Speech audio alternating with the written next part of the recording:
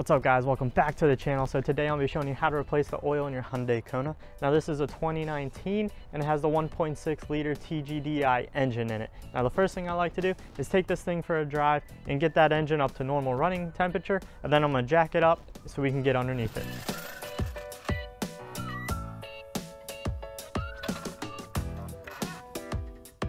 Now you don't have to jack up the car extremely high, you do want to keep it somewhat level. I threw the jack underneath the pin seam here, then threw a jack stand a little further up, and I got one on either side just holding it up off the ground. Now underneath here we conveniently have our oil drain plug and our oil filter right next to each other. So we're going to loosen up the drain plug, this is a 17mm nut, and drain it into our oil pan.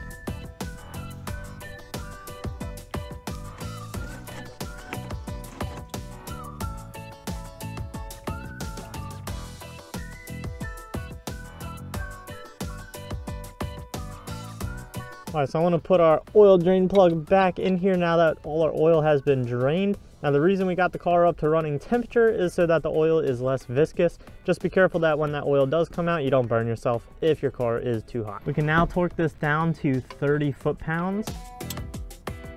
Now I'm going to be using my oil filter removal tool to loosen up this oil filter.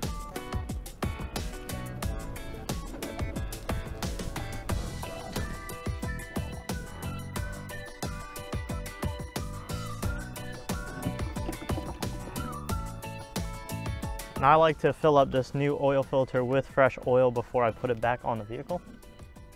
You don't have to fill it up to the top, just get a little bit of oil in there, and then I'll dip my finger in the oil and I'll put it around this seal, and that'll just help lubricate that. And one other thing that's extremely important, check your old filter here and make sure that that seal is still on there. If it got stuck to your engine and you put that new filter on, it'll have a double seal and that will leak. Another thing you can do is actually check that oil filter housing and you can see if there's a seal on there. We do not have a seal, so we're good. And we can install the new oil filter. And when you're installing your new oil filter, you just need to get it hand tight.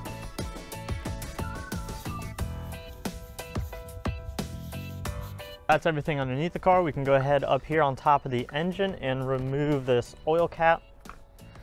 And right on the oil cap it says we need to add 5W30 to this engine, and this engine does take 4.76 quarts. I put that cap back on, I'm gonna go ahead and lower the car. I'm gonna start it and let it run for a few minutes. I'm gonna turn it off, let it sit, and let all that oil drain to the oil pan, and then we can check the oil level.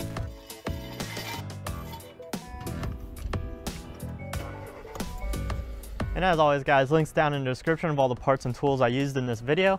Now while this car was running, I did take a look underneath it and made sure nothing was leaking. All that looked good, so now I can check the engine oil level, and I just want to make sure that that level is in between this full and low, the little dots on this dipstick.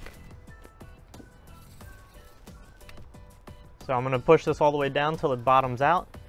And as I'm pulling it out, I don't know if you're able to see it in the video, but that line is sitting right there, right on that full mark, so we are good to go. That's all there is to it. Thank you guys for watching. Make sure you hit that like and subscribe button.